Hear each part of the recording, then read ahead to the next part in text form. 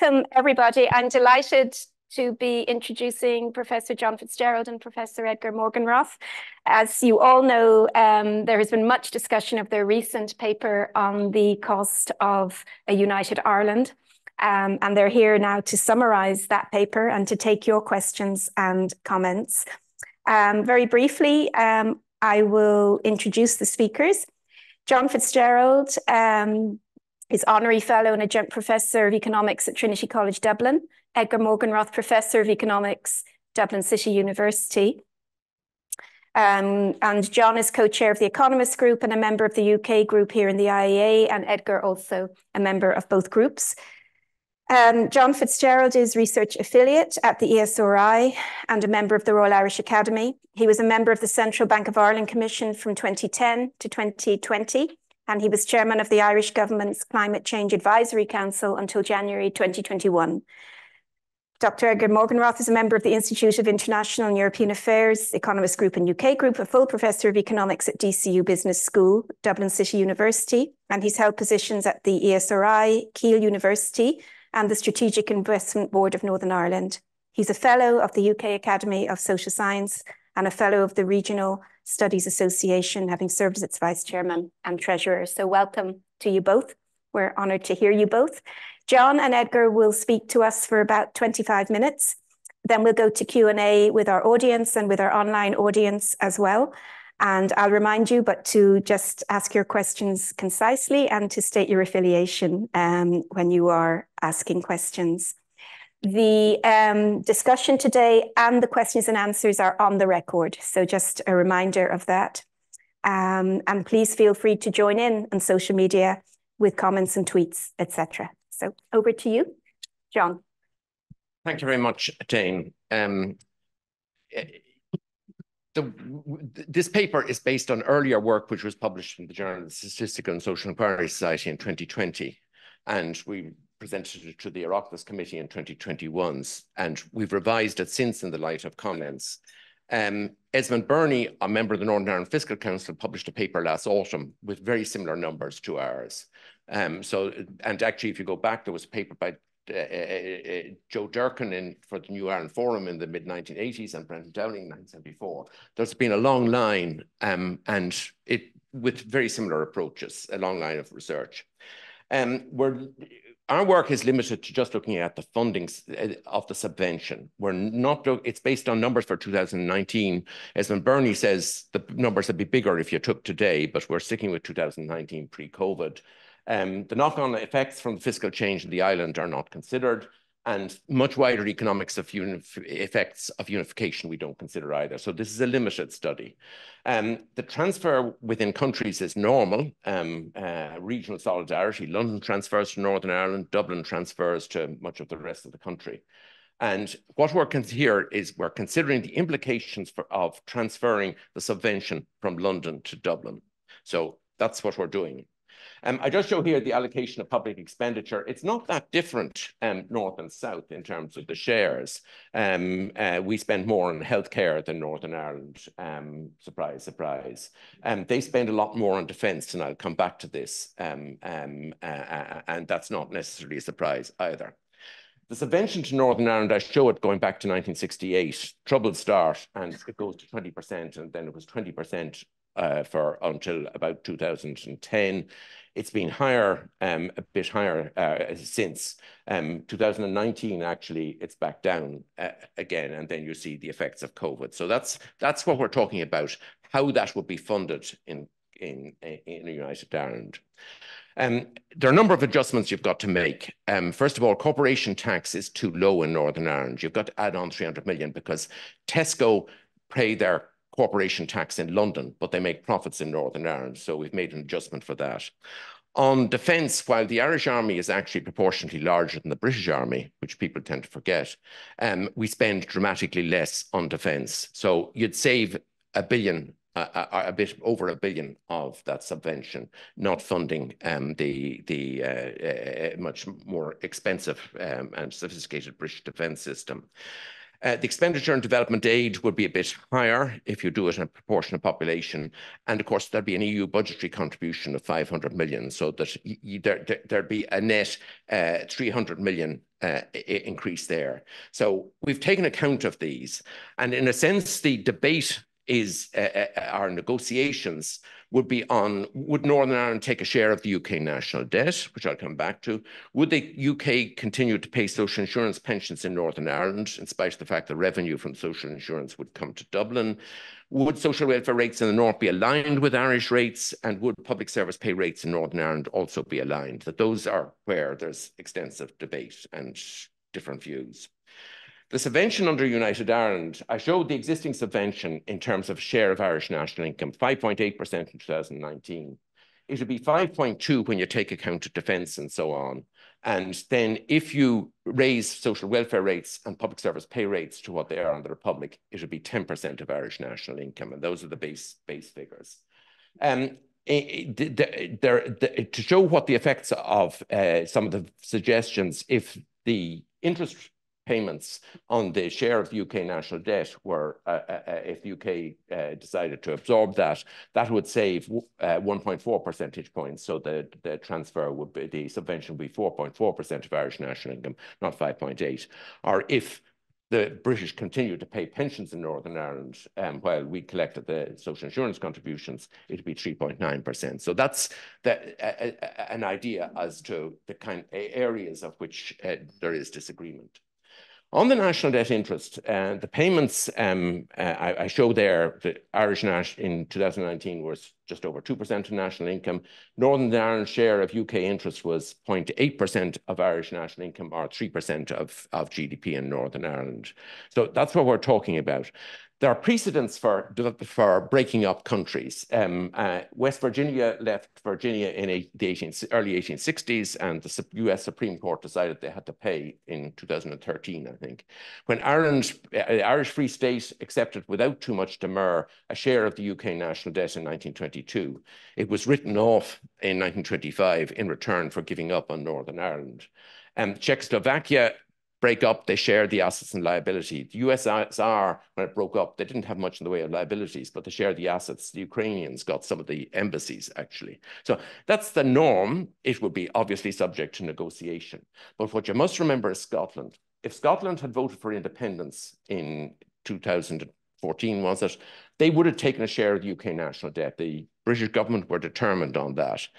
And the question is, if unification was happening before Scotland became independent, then from a British government point of view, there'd be an issue of setting precedent. To give Ireland more generous terms than Scotland would be unwise from their point of view. And so what would apply for Northern Ireland could well be a precedent elsewhere. On the social insurance pensions, social insurance is a pay-as-you-go scheme. Actually, when Ireland became independent in 1922, there was the unemployment insurance scheme, and there was no question of the UK continuing to pay for unemployment in Ireland, and Ireland collecting the insurance contributions. So under United Ireland, we have assumed that the social insurance contributions would be collected in Dublin and the pensions would be paid within this jurisdiction, which would be normal. The alternative assumption is that United Ireland still collects the social insurance contributions in what is a pay-as-you-go scheme, while pensions are paid in the North by the UK. I think it's unlikely. There is the issue that if somebody works in Britain and works in Ireland and then retires in Ireland, the share of their time in Britain is the UK government pay for it. So there are precedents which were established in, I think, the early 1970s with free movement of labour. And the argument is apply those precedents today. But I think it's different if Northern Ireland leaves the United Kingdom, but you can make up your own mind on that. And remember the precedent for Scotland. If the United Kingdom may be happy to see Northern Ireland go, or some in the United Kingdom may be, but they would be much more concerned about seeing Scotland go. And Scotland is much bigger. So if you're really generous for Northern Ireland, it would be a huge hit if you gave the same terms to Scotland. Conclusions on the subvention. Those who disagree with our headline numbers assume the UK would be very generous. I'm given that Ireland is, and probably still would be, richer than the United Kingdom, it seems unlikely that they would want to be very generous for indefinitely. thus, which gives you the headline figure of 5% of Irish national income if it happened today. If welfare and wage rates were rapidly brought to Irish levels, this would add another 5%, taking you 10%, which is bigger on an ongoing basis, which is bigger than the hit we suffered in the financial crisis. Leaving Northern Ireland, some have suggested, leave Northern Ireland indefinitely as the poor cousins on lower welfare and pay rates. You might do that for a while, but if you're going for United Ireland to say have second-class citizens in Northern Ireland, that's may have been the UK approach to Northern Ireland in the past. I don't think it would be sustainable in the long term. So the cost of 10% of GNI would be a huge hit. Looking at this, that's looking at it today. The macroeconomic implications of unification, the substitution of Dublin for London in paying the subvention would have a knock-on negative effect on the economy. The 5% coming from London disappears. The Republic has to raise taxes or cut expenditure to pay for it, and there will be knock-on economic effects which we have not taken account of. Finance actually estimate, I think Edgar has some figures on that.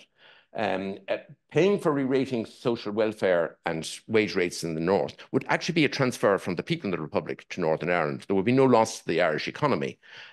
People in Northern Ireland could end up better off as a result of unification than people in the Republic. If the Republic had to pay the 10% with all its knock-on effects, and the Republic and Northern Ireland, you had re-rating of welfare and pensions. The Northern Ireland economy is very closely integrated into the UK economy. So breaking the link, we haven't done this analysis, would have pretty dramatic effects on Northern Ireland initially and take some time to play out.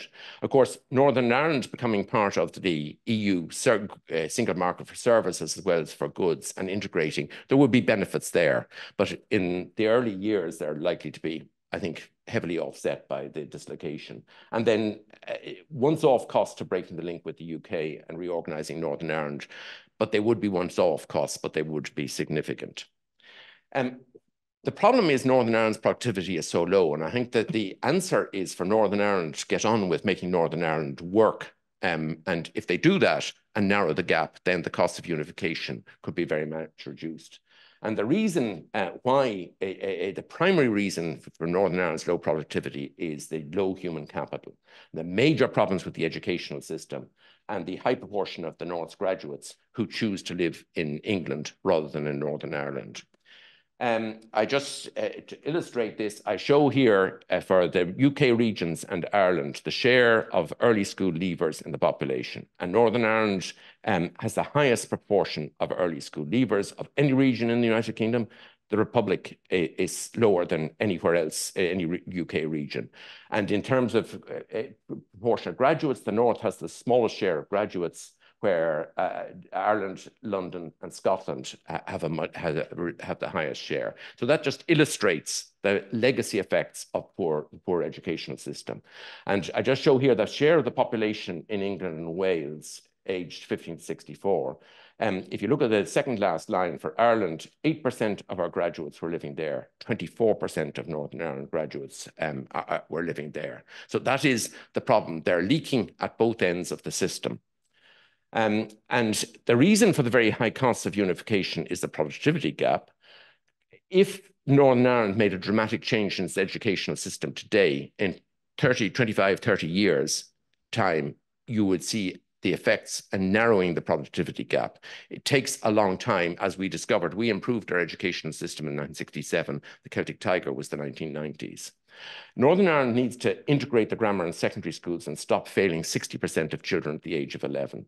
That's where you get these very high early school leaver problem. It's a big problem. Middle-class parents, your kids get into grammar school and all of them go on to university. It's great if you're a middle-class parent. And the work by Seamus McGuinness shows actually that in the Republic, working-class kids have a reasonable chance of making it into the middle classes. In Northern Ireland, you will end up where your parents were because of the educational system. And a quicker win would be to bring back the North's graduates, but you've got to persuade them that Northern Ireland is the place to be. Edgar. So I think this issue of convergence, actually, this issue of convergence is it's okay.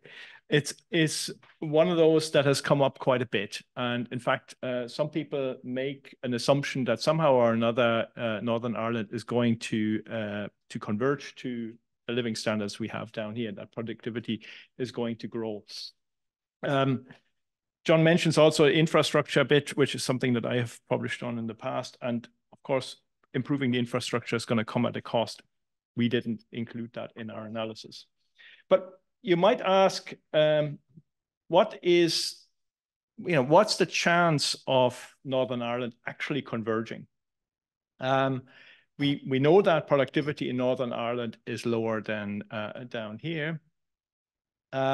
And we also know that some people in the commentary on our work have said, well, that productivity is just going to grow faster in the north. There actually is a very, very extensive literature. In fact, in regional science circles, that's one of the principal topics of research for decades.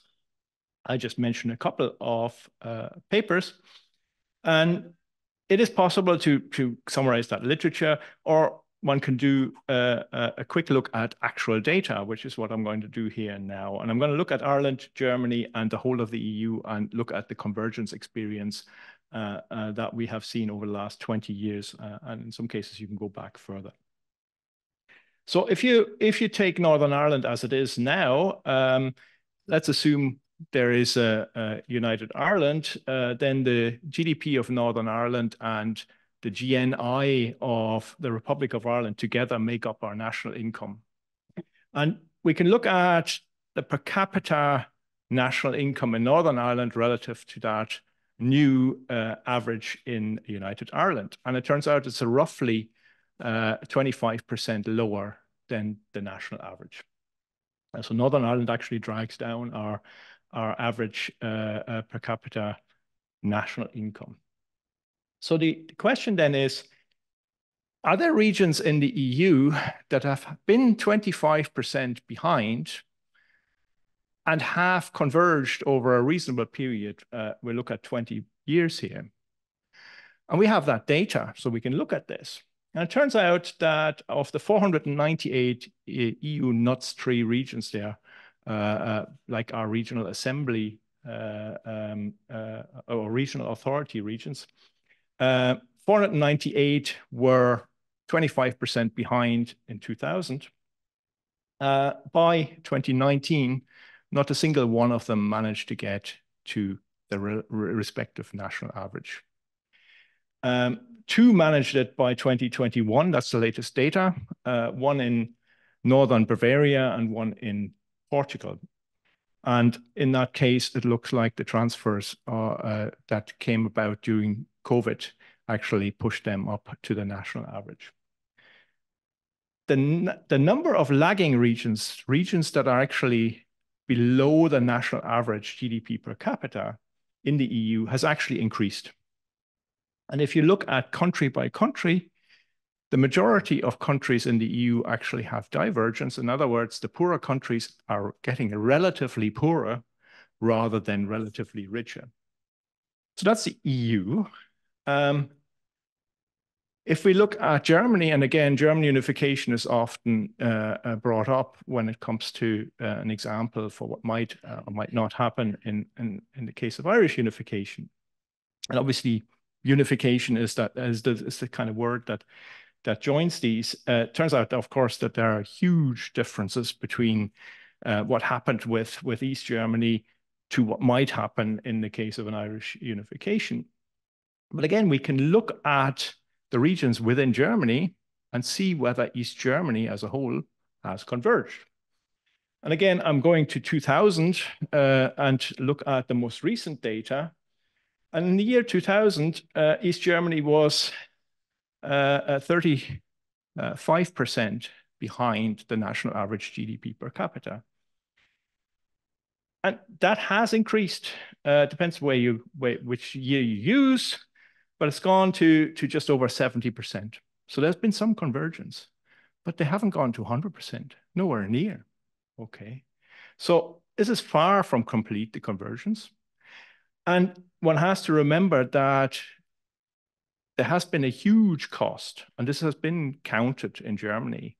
The specific unification funds that existed amount to something close to 2 trillion euros. That's not counting some of the other regional transfers that go on in Germany anyway, that have been also going on in West Germany before.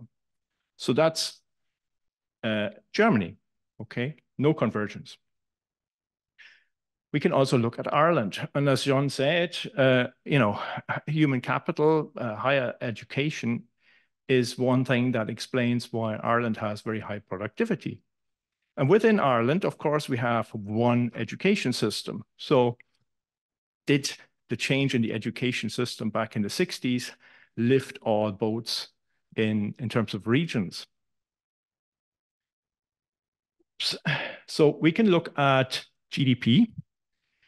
And what you find is rather than convergence at the regional level, you find divergence. That's despite all regions in Ireland having the same education system, the same corporation tax rate, etc. Now, you might say GDP is a terrible measure for Ireland. True. We don't have an equivalent of GNI at the regional level. Well, we can look at personal incomes. And that's a true measure. That's not distorted by any foreign direct investment or anything else. And we actually have that at county level, that data. Again, if you look at it, there is no evidence of convergence. In fact, there is evidence of divergence. And that's despite there being a fairly significant redistribution through the long distance commuting we have as well. So people in Westmeath, in the Midlands, which is one of the poorer regions, do benefit from commuting into Dublin and bringing their income back. So the evidence, and this is totally consistent with the international literature, is that regions that are poorer don't tend to converge. The convergence ones are the exception rather than the rule. So I think it's rather heroic to assume that somehow magically Northern Ireland is going to converge and have higher productivity simply because we change the status of the border. And in fact, if one looks at regions that have done well, in each case, there have been very substantial costs to achieving that. We did not take account of those costs in our analysis. So if you want to have a convergence story, you also have to deal with how much it's going to cost to achieve that. Okay, conclusions. So we only looked at the direct costs of subvention. We don't make any assumptions about the wider economic effects. They're actually quite complicated to estimate, and one can do that, but one would need to know more about what Northern Ireland and what United Ireland might look like. And that's one of the things that in the whole debate, and there's been plenty of debate in recent times about these numbers, the one thing I miss is any detail about what people actually want a United Ireland to look like. And it's very reminiscent. And again, I've stood here on this platform a couple of times talking about Brexit and have done a lot of work on Brexit. It strikes me that some of the people who are most fervent for United Ireland have the least, have put forward really nothing about the detail of what they want it to look like. And it's a bit like Brexit. Oh, let's do it. It's great. It's going to be great, but we can't give you any detail. And I think it's important that we do get to this detail. If we had, I mean, our numbers essentially, because we're looking at 2019, we're essentially looking at a unification pretty much in the near term. I'm not sure how likely that is or not, but we do that because we have actual data, okay? We're using existing published data rather than making up some future which none of us know, okay? There are things that can be done, and you know, the issue of human capital and education, I think, is one of those that is really, really striking in the Irish convergence experience. And fixing some of these issues in Northern Ireland is going to help Northern Ireland, whether there's a unification or not. but it would certainly reduce the cost of unification. So there are some wider issues that we, again, have not considered. There's definitely a difference between Belfast and, say, Fermanagh. And so you may see that Belfast might do very well in a unification scenario, but other parts of Northern Ireland don't. Again, that's something that's, you know, you could speculate about it. We didn't put it into our analysis because we want to stick to the sort of facts we have right now. And I'll leave it there. Thank you very much.